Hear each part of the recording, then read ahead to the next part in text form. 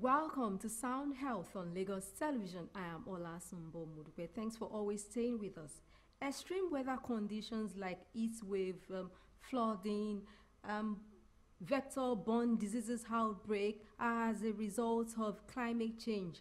The United Nations says about 3.6 billion people are already living in areas that are highly vulnerable to climate change. How do we live with this, and how do we live above climate health conditions? Please stay tuned. The conversation begins after this break.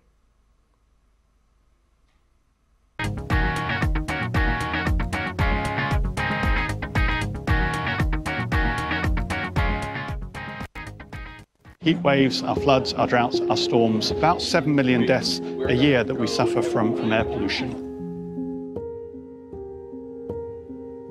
I would say there are three kinds of health emergencies that can be triggered by climate change. First is those direct emergencies, heat waves, wildfires, floods, droughts and so on. The same burning of fossil fuels, which is driving the climate crisis, also contributes to about 7 million deaths a year that we suffer from air pollution. Climate crisis is undermining all of the environmental determinants of health. It's making it harder to provide water and sanitation or food systems, and it's actually rising sea levels, which are making some parts of the world uninhabitable. In fact, the most common form of health emergency, the most deadly form of health emergency that we have now is extreme heat. And the climate crisis is only making that a much bigger problem. Often that's in the form of providing relief after a population is hit by a flood or a storm or a drought. But what we're also having to do is to support countries to make them resilient to repeated events. So we're having to build in long-term resilience to the health threats presented by climate change.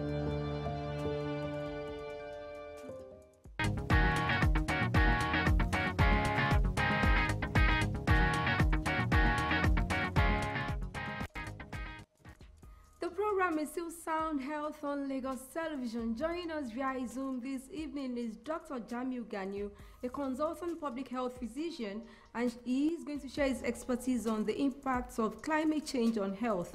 Good evening, Dr. Ganiyu, and thanks for obliging us. Thank you very much for having me this evening. Before now, the United Nations says about 3.6 billion people are already living in areas that are highly vulnerable to climate change. Let us know what climate change is and how do we relate to this condition? Okay, thank you very much. The idea of climate change has to do with the general global warming. Usually it happens this way. There's what we call the greenhouse gases.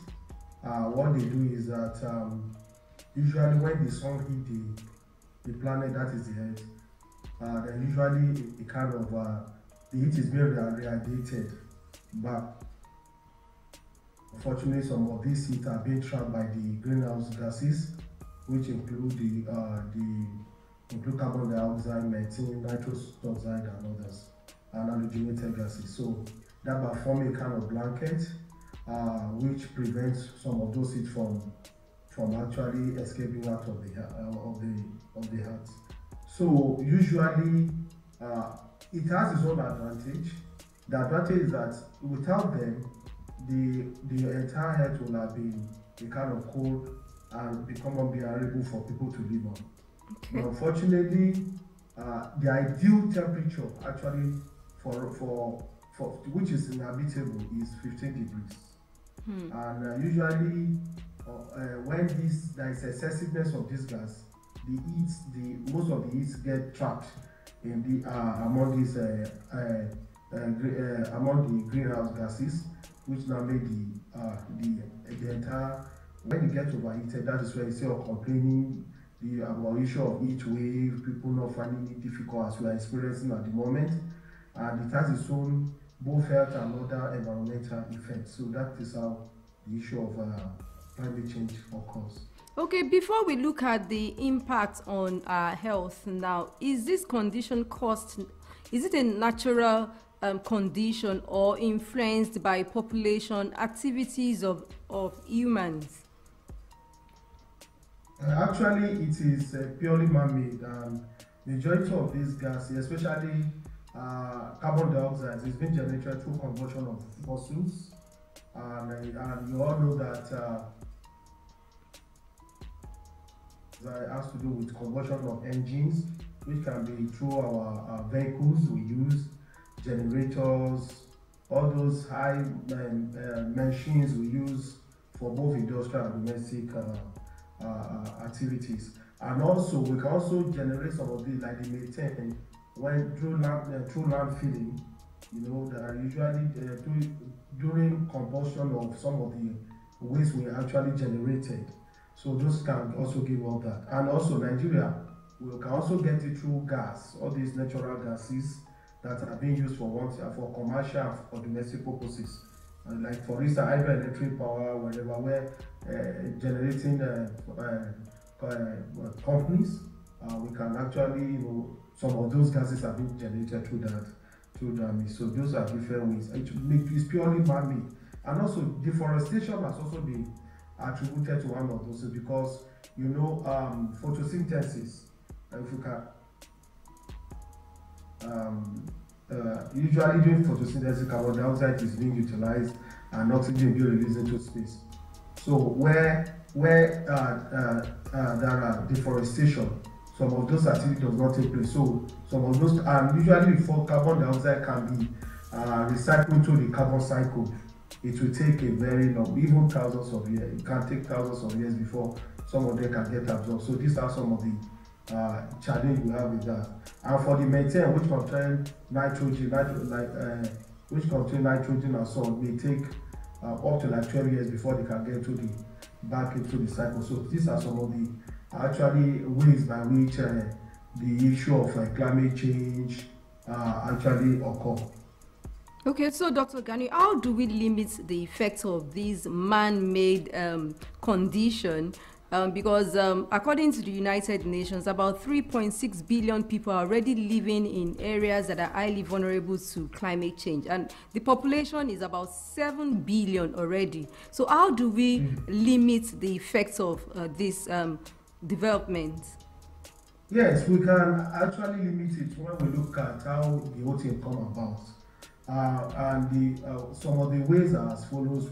The need for us to invest into all these low energy devices, like the bulbs we use at home.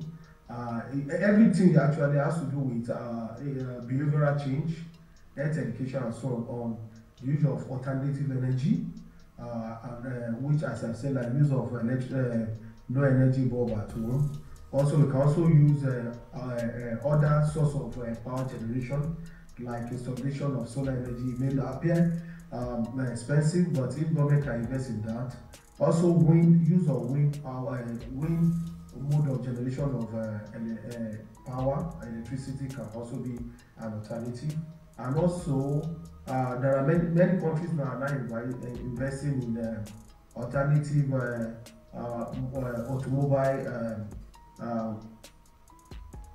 So what I mean by that is that the use of electric motor cars. Also, some use train, all these metro lines, buses that are being powered by electricity. I mean, that are being powered by true alternative source, maybe energy and say electricity. So I think through that we can achieve that. And apart from alternative source of generation, apart from the use of fossil fuel, in our homes, we can also carry out kind of reuse, recycling techniques in the use of our domestic products.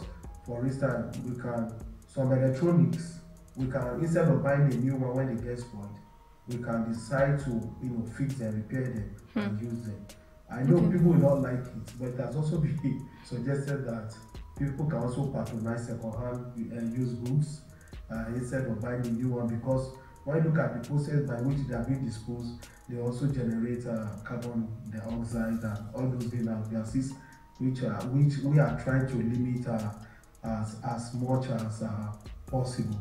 Also, we need to discourage deforestation, and I know all these rural-urban migrations contributed. Some of the farmland those areas where we have vegetations and so on, they've been replaced by housing and others. So too much of that also, contributed to that. So we need to reduce how we cut our trees and so on, because trees serve as reservoir for actually absorbing carbon dioxide. So we need, even when we cut down trees, we need to replace them as much as possible, which is very, very also very important.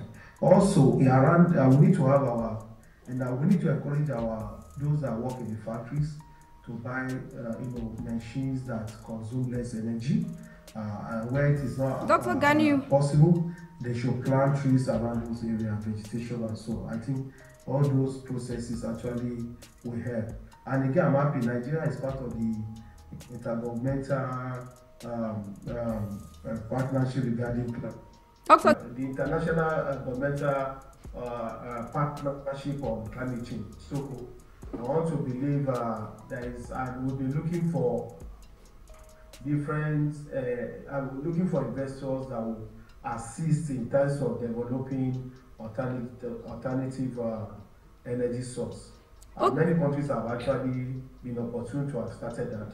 I was in Tanzania to see a lot of work being done regarding low energy sources, and I think we too should look in that direction.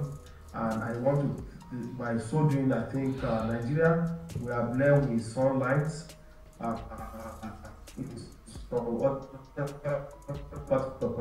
We have winds, so we can. I think it's time for us to embark from that of fossil fuel. As I said, we solely depend on. And as I've said, I'm happy. Some states have started, procuring buses that are electrically powered, which I think those are another ways I think we can do that. All right. And we cannot be able to achieve that if we don't have policy backup. So there's need to actually enact policies that will encourage another alternative source of power generation apart from fossil fuel. All right, Dr. Ganiyu, to a layman now, all you listed are more of environmental factors. They always say that would have no impact on my health. Does climate change impact our health at all, be it mental or physical?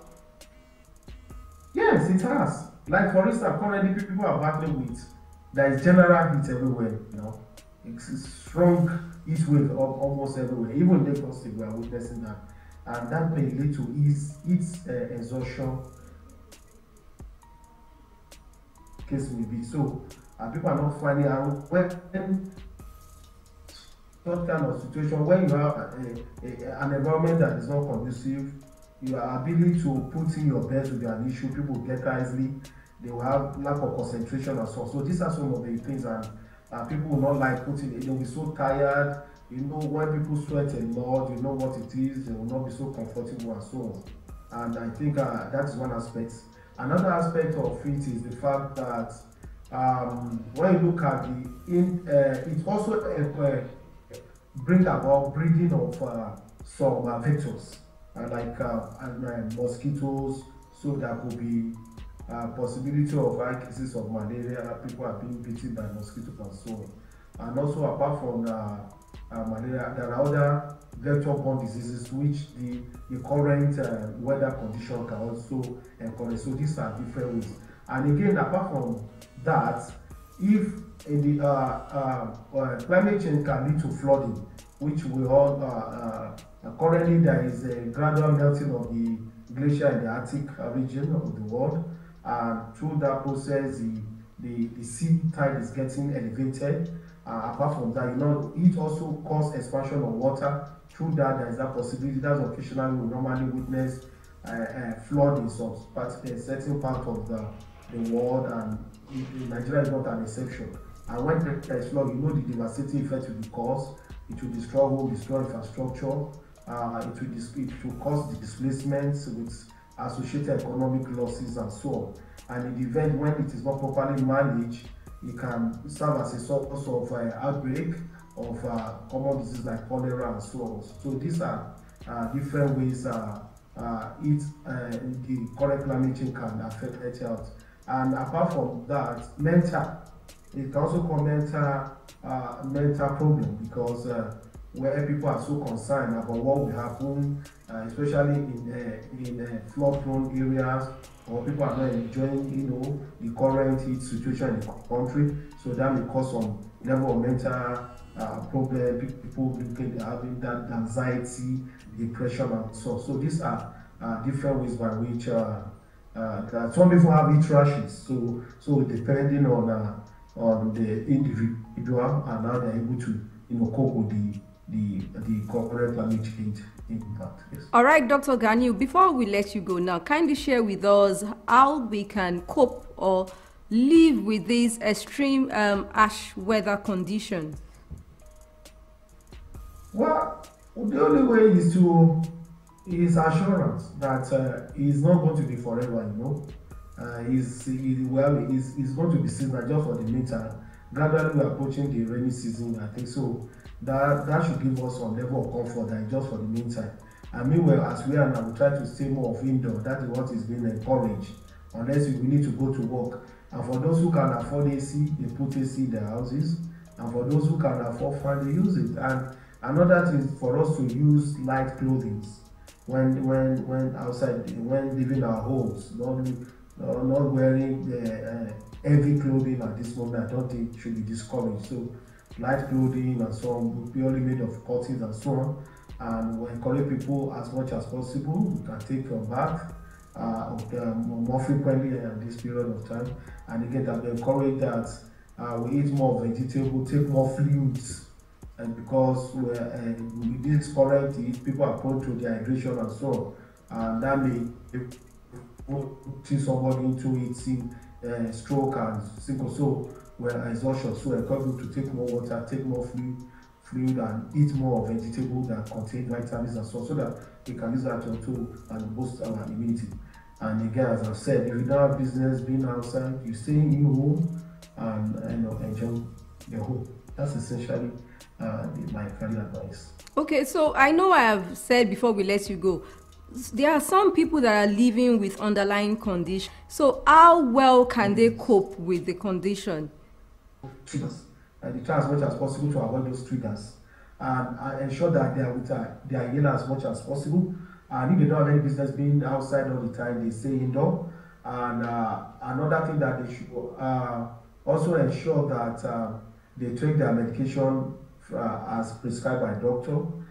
Wherever they have attack and it go beyond something that can be managed at home, I will advise them that medical practitioner for appropriate treatment. Dr. I think my advice. Dr. Jamiyu Ganiyu, consultant public health physician, thank you so much for your thoughts on the impact of climate change on our health.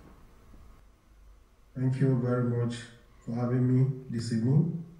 I have been speaking with Dr. Jamiyu Ganiyu, consultant public health physician, on how to limit the impacts of climate change on our health. Sound Health continues with trending health report from around the world. Please stay tuned.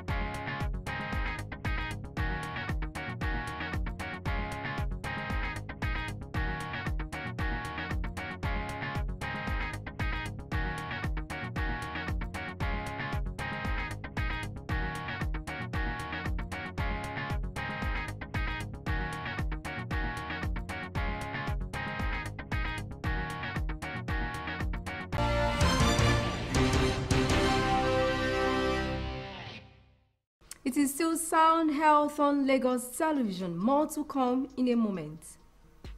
During my practice for the last 20 years, I have been seeing these black deposits on the lungs, which is an evidence of the air pollution outside. Air pollution impacts lungs in a very bad way.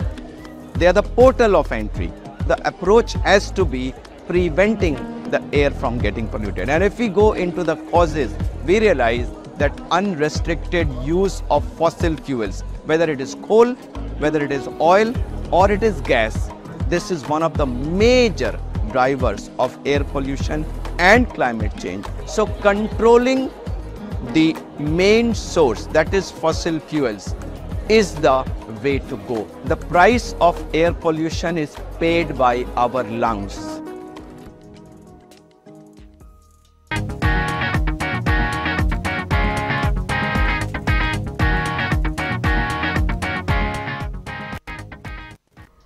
Well, this is why we say thank you on today's episode of Sound Health. Hope you've been enlightened on how to limit the impacts of climate change, the harsh weather conditions, or how to live with it at this time. For comments and inquiries, or you have topics you would like us to treat, please send SMS to 0035826603 or follow us on social media at LTV Social, #Sound Health.